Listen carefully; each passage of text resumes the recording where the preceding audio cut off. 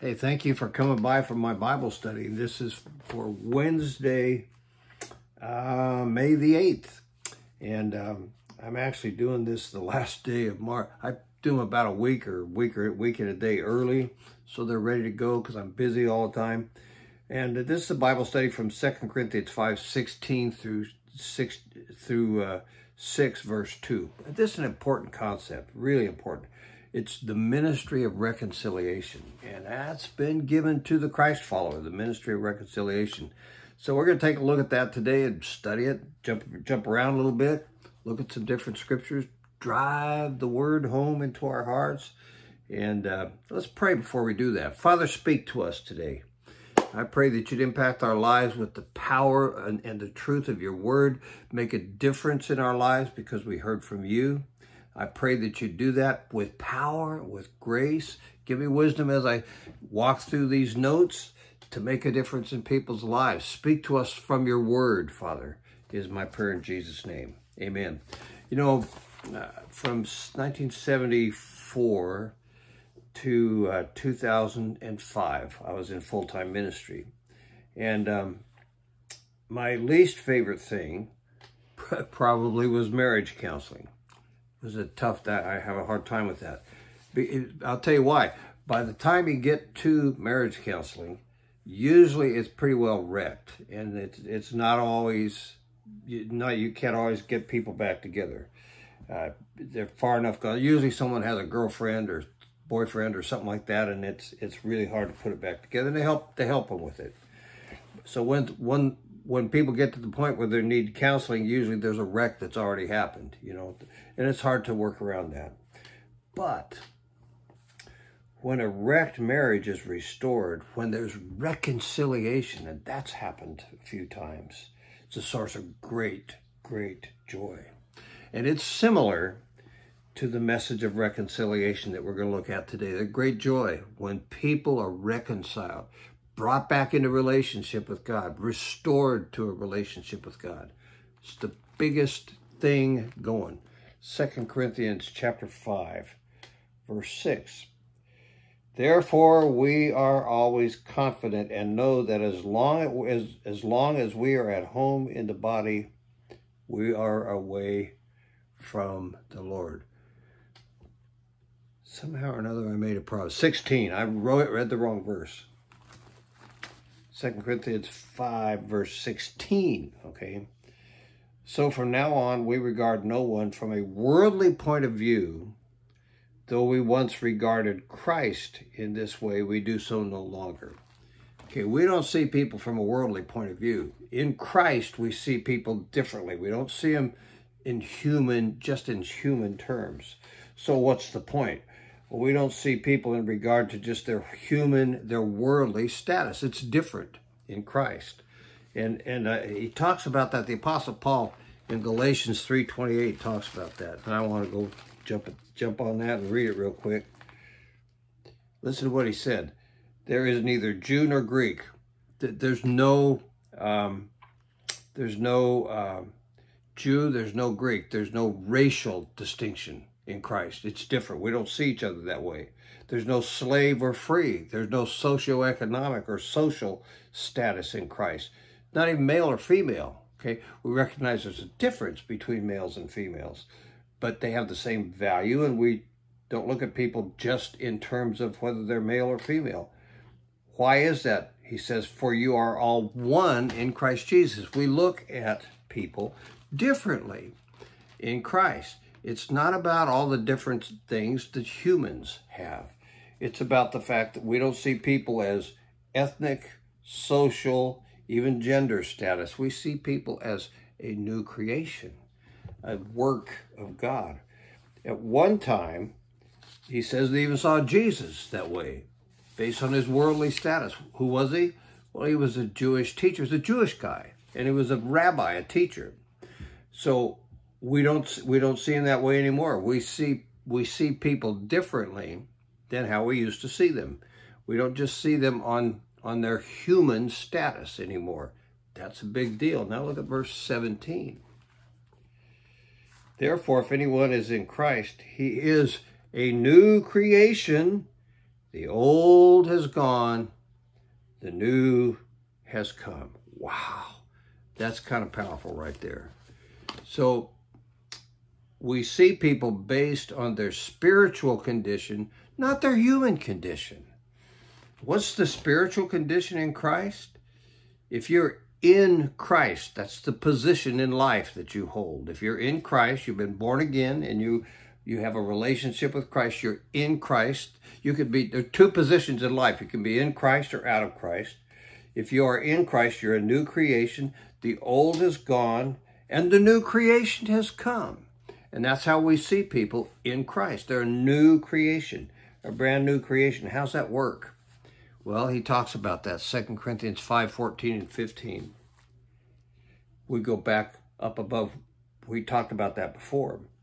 For Christ's love compels us, because we are convinced that one died for all, therefore all died. And he died for all, that those who live should no longer live for themselves, but for him who died for them and was raised again.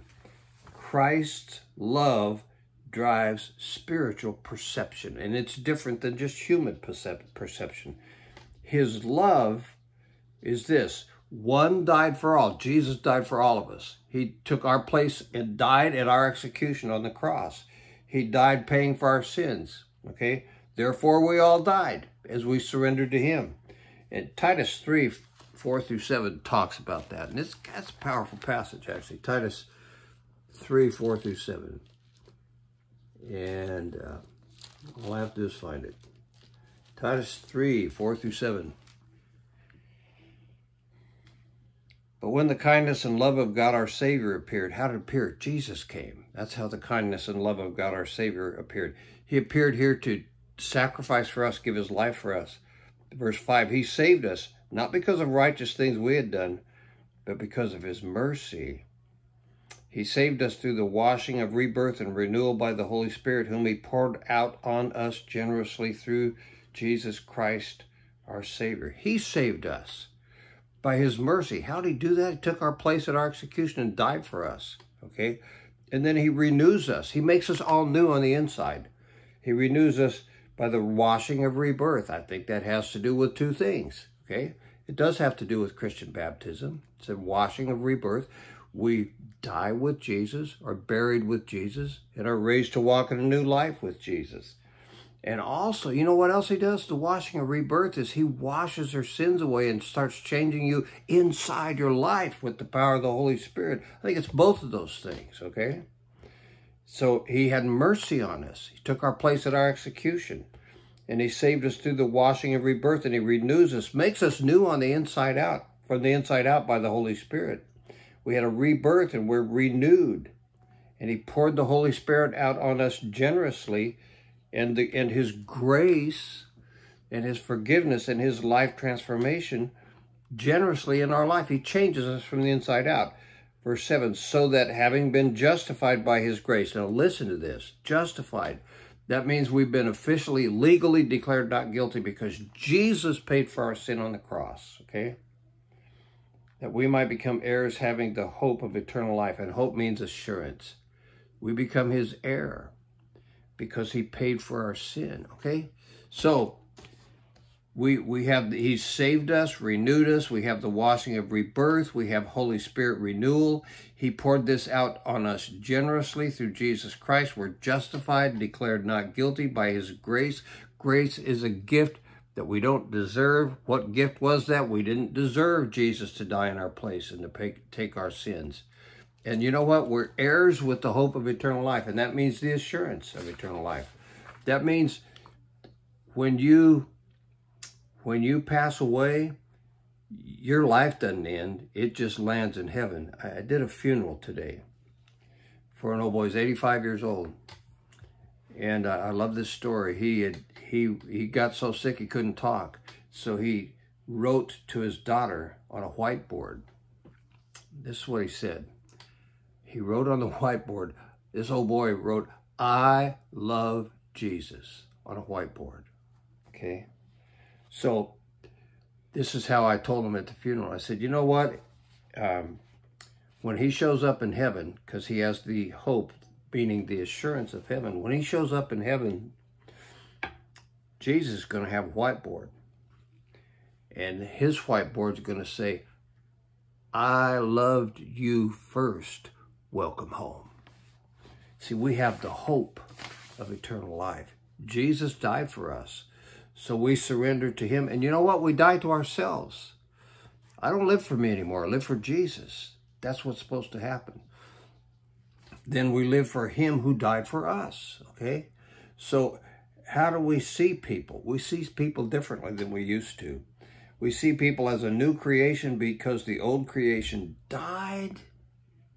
When you come to Jesus and are reborn and cleansed and all the stuff we've talked about, and you become a new creation. The new creation has come when you come in Christ. When you choose to occupy the position of being in Christ as opposed to being out Christ, because you're born again. Come into this phenomenal relationship with Jesus Christ. 2 Corinthians 5:18 and 19. All this is from God, who reconciled us to himself through Christ and gave us the ministry of reconciliation. That God was reconciling the world to himself in Christ, not counting men's sins against them. And he has committed to us this message of reconciliation. Wow. Okay, God reconciled us to himself. What? That means that he brought us back into relationship. He restored our relationship to him. He did it. I didn't do it. He did it by what Jesus paid on the cross. So what is all this is from God about? It is the reality then that when we are in Christ, we're a new creation, and God provided it for us. We didn't do it. God did it. So how did God get this done? He reconciled us to himself through Christ, by Christ dying for us on the cross, and us coming to him and getting all our sins forgiven, having his righteousness transferred into our life, and we become a new creation. Since Christ paid for our sins are removed, and without sin in the way, we're reconciled to God. The relationship we have with him is restored, just like a marriage being restored. It's the restoration of a relationship with God, and it's totally restored. Romans chapter 4, verse 5. Listen to this. There's more than just the sins forgiven. We always need to remember this. Romans chapter 4, verse 5 says, however, to the man who does not work, but trusts God, who justifies, that means declared legally righteous, not guilty before the law, who justifies the wicked, his faith is credited to him as righteousness. When you come to Christ, yeah, your sins are forgiven, okay? But also your faith is credited to you as righteousness. The righteousness of Christ is credited to your account. Not only are our sins forgiven, but faith credits righteousness to us. See, when we are reconciled, our sins are removed by the payment Jesus made for us on the cross. We come to him in faith, and the righteousness of Christ is credited to our account. Here's how this works. I explain this to people all the time, especially in funeral services. One person in the universe has righteousness. Who is that? It's Jesus. Why? Because he lived 33 years and never sinned. He never sinned once in 33 years. You and I have a tough time with 33 minutes or 33 seconds. But Jesus never sinned once. So how much righteousness does he have? He has all of the righteousness in the universe. Nobody else has any. Jesus has it all. So when we come to Christ, our sins are forgiven based on what Jesus paid at the cross. And then you know what else he does? He does an electronic funds transfer, okay? And he does an electronic funds transfer, and he transfers his righteousness into our account. And then when our body quits working, he checks the account, and it says, totally filled with the righteousness of Christ. And guess what he does? He issues us a one-way ticket to his heaven. No questions asked. That deal's available to everybody. They all need to take it, don't they? Everybody needs to take that deal. Okay, those who are reconciled to God have been brought back into relationship with him. Their sins are forgiven. The righteousness of Christ is credited to their account. Those reconciled to God are ambassadors to the lost of the world, okay? They're ambassadors from the saved world to the lost world. And they go to the lost world saying, we want you to be reconciled to God and brought back into relationship with him. That is a desperate plea of our life to those who don't know Christ. We are an ambassador to you, and we want you to come to know Christ. We know it's available for you. So who has the message of reconciliation? The people who have the message of reconciliation are those who are reconciled through Christ. That's you and me, Christian. We have that. And the 19th verse again of the 5th chapter of 2 Corinthians. I want to read it again. That God was reconciling the world to himself in Christ, not counting men's sins against them. And he has committed to us the message of reconciliation. Nobody's going to hear about it unless they hear about it from us. Why? Because Christ committed that message to us. It's up to us. We're the folks with the message. We're supposed to tell people. And we're ambassadors to do that. We're ambassadors of the kingdom of God to a lost and dying world. And our job is to get that message out to them. Look at the 20th verse. We're not done yet. Verse 20. We are therefore Christ's ambassadors, as though God were making his appeal through us. We implore you on Christ's behalf, be reconciled to God. Okay? Big deal here. Be reconciled to God. We cry out to people. Everything we should do, everything churches should do, should have something to do with getting people to be restored to relationship with God. We should be acting as ambassadors all the time for God's kingdom, crying out to the world's kingdom. That's what I've always believed, because the Bible teaches that, okay? Implore is a very, very passionate word. Our call to the world is this: because Jesus reconciled us to God, we want you to be a part of that same reconciliation. We want you to be restored to God. That is we are imploring you, be restored to God. It's there for you if you'll just take it. A lot of people poo-poo it and make fun of it. I have that all the time on my YouTube channel. People, make fun of you. Go ahead. But I'm still imploring you on Christ's behalf, be reconciled to God. He uses the word we in verse 19. Let me go back to that again. Verse 20.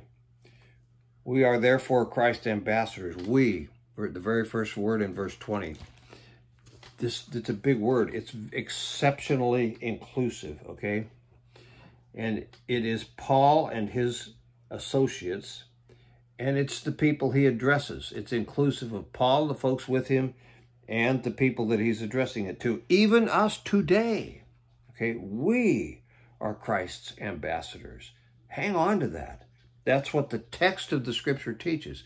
We, you, me, we are Christ's ambassadors. You don't have to be a pastor. You just need to be a Christ follower. If you're a Christ follower, you are an ambassador for Jesus Christ. By the call of God, you are an ambassador for Christ. The scripture teaches that. 2 Corinthians 5, verse 21. And this is wild. God made him who had no sin to be sin for us, so that in him we might become the righteousness of God. Wow. God made him who had no sin to be sin for us. What are we talking about? How did Jesus become sin for us since he never sinned? Okay, how did he do that? Romans 8, verse 3. I'm going to go back to that real quick. Romans 8, verse 3. I'll get there. Romans 8, verse 3. For what the law was powerless to do, in that it was weakened by the sinful nature, God did by sending his own Son in the likeness of sinful men to be a sin offering, okay? And so he condemned sin in sinful man. How did he do that? It became a sin offering. How did he become sin for us? By being a sin offering. He was the lamb, and he became a sin offering. That means that the sin was put on the lamb, and the lamb was then offered to remove the sin. He took our sin on himself. He became sin for us for a time. He never sinned, but he took our sin, and he paid for our sin. He was the lamb that paid for our sin. Jesus became the sin by being a sin offering for us. The lamb without defect was offered as a sin offering to pay for our sin forever, to pay for it all. Wipe it all clean. So that's how he became sin for us, by becoming the sin offering. In Hebrews 4, verse 15, back in the book of Hebrews, which is a great book. I keep saying I got to take about a year sometime and work through the whole book of Hebrews. I've never done that. I probably should before I'm done, and I probably will. Hebrews chapter 4, verse 15. And free those who all their lives were held in slavery to the fear. No, I'm in the wrong chapters. When you jump around a lot, you get a little confused sometimes. I'm old and stuff like that. Hebrews chapter 4, verse 15. I was in chapter 3. For we do not have a high priest who is unable to sympathize with our weaknesses, but we have one who has been tempted in every way as we are, yet was without sin. That's Jesus. Tempted in every way that we have been. Every temptation you ever had, Jesus had. He just never gave into it. That's why I say he lived 33 years without sin. The rest of us have a tough time going 33 seconds or minutes without sin, okay? He's sinless. He never sinned in 33 years, and he became sin for us by being the sin offering and taking our sin on his body. And then 2 Corinthians 5:21, again, I want to read that verse. God made him who had no sin to be sin for us, so that in him we might have the we might become the righteousness of God. In him we might become the righteousness of God. Jesus paid for our sin and transfers his righteousness into our account. You know what's supposed to happen after he does that? The righteousness in our account, they call that imputed righteousness. It's given to us, and it stands for us, and it'll always be there. But it also needs to be translated into our life. He accomplishes it for us when we trust him. And then it's supposed to show up. We're supposed to start living that way. And now you'll be working on that, and God will be working on you for that for the rest of your life. It doesn't just pop up. It takes time. Then look at 2 Corinthians 6, 1 and 2. The paragraph continues, you know. It just because there's a man inserted separation doesn't mean that the thought in the Greek text does not continue. It does. So it's 2 Corinthians 6, 1 and 2. As God's fellow workers, we urge you not to receive God's grace in vain. For he says, in the time of my favor, I heard you, and in the day of salvation, I helped you. I tell you, now is the time of God's favor. Now is the day of salvation. He's saying, don't receive God's grace in vain. What does that mean? What does it mean to receive God's grace in vain? How do you receive God's grace in vain? Well, if you live like you had not received God's grace, you have received God's grace in vain. If it has no effect on you, that's receiving God's grace in vain. It should affect us. It should affect the way we live. We should be different because we've received God's grace. See, the Corinthians are God's fellow workers. And he wants to make sure that the way you live reflects God's grace in his favor, and that it reflects his righteousness. So what does that mean? Live, this is the call of all of us, live like our sin is gone, and live like Christ's righteousness is in you. It should show up in the way we live. Are we ever going to be perfect? No, you won't. But we ought to be getting more like Christ all the time. The sin should be gone. The righteousness should show up in our lives. So he says today is the day of salvation. Today is the time we should live God's favor in our life. We should live differently than we used to before. Today is the day of salvation. Today is the time to be ambassadors and let other people know about Christ. There may not be a tomorrow for them. I'm recording this on the last day in April 30th. I've done 6 funerals this month. People die all the time. And who knows how many more days everybody has, right? We don't know. So I always want to, today is the day of salvation. I always want to be inviting others to come to know Christ. Don't leave to tomorrow what you can do today. Do we have it tomorrow? Do other people have it tomorrow? Don't know. You know, we don't know that we have tomorrow. They don't know that they have tomorrow. So live like you've been freed from your sin and like the righteousness of Christ has been given to you. Live differently than you did before with the power of Christ in your life, and invite others to join you in that. And make sure that we operate that way today and every day. I hope you do that. Thank you for sticking with me through this study. I hope it blesses your socks off. Let's pray. Father, thank you for speaking to us, for making a difference in our lives. I praise you for it. I do it in Jesus' name. Change us from the inside out. In Jesus' name, amen.